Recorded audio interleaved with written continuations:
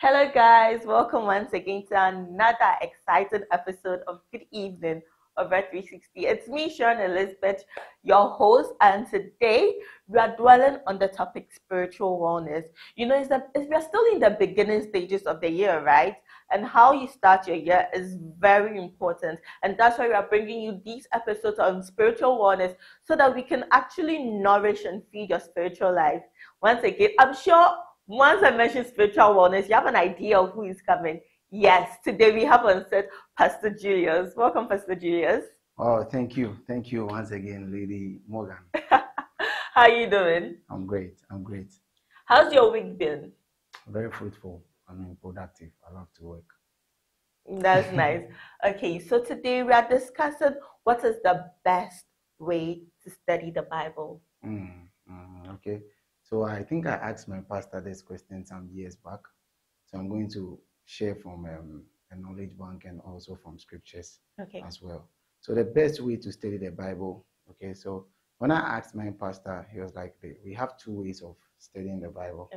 Okay, that is the topical Bible study, okay, and the telescopic Bible study. So for a topical Bible study, maybe you take the subject of faith. Okay. Then you search through the scriptures to find any scripture connected or related with faith. Love, any scripture connected with love. Marriage, those are topical Bible studies. The telescopic is when you take a book like Genesis. You want to see everything that the book of Genesis says. You're just going through Genesis, studying everything from Genesis 1 to the last verse of Genesis. You see how it works.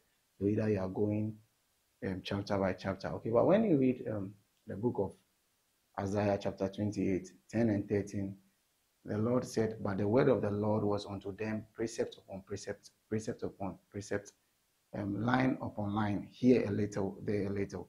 So the Bible permits you to read here a little, there a little, learn from here. No matter how you choose to read it, it's still going to make sense. You're going to come up with knowledge. So if you want to know about a subject, that is fine. But if you don't want to, you could study here a little, there a little, and it's still going to help you in your Christian faith.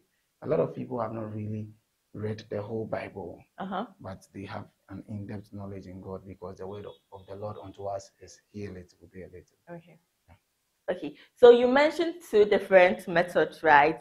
I know this person and this is how the person reads the Bible, right? Because the person believes God has a word for us every day, right? So you study the Bible every day, but he doesn't particularly know where to start with. So what he does is he takes his Bible, then he drops it. Where it opens is where he's studying. What about that method? So, like, let's say that one just opens the Bible and it says, the Egyptians you see today, you will see them no more. Then he starts fighting Egyptians. Okay, that's just why the way. But that is not always the best. Sometimes you must have a structured way of reading the Bible, maybe topical or maybe verses. Because sometimes we have something called pretext. Okay, you take a verse from a point where you wouldn't see the clarity. Okay. So you have to start from the top to the bottom. Maybe if you are studying a verse, sometimes to get the contextual meaning, you have to study from the few verses before that verse and then the few verses underneath that verse to get a clear contextual meaning of that verse. Okay, that's very interesting. So you can use the topical method or the telescopic method in studying your Bible. So as we are beginning the new year, as we're beginning the year 2024, let's get into the Word of God. Let's get into the Bible. And now we know the ways or the method to study, so we have no excuse.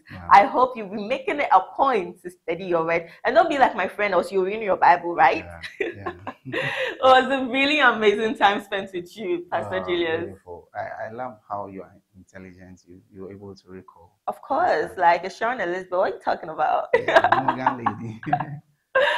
Okay, guys, it's been fun. I hope you've learned something. I hope you've had fun. Comment, share, subscribe. Tell us what you like to learn about. Tell us what you like to see, your experiences, and share this to someone. Let them learn something. We'll see you again on the next episode. Stay blessed. Enjoy your time. Bye.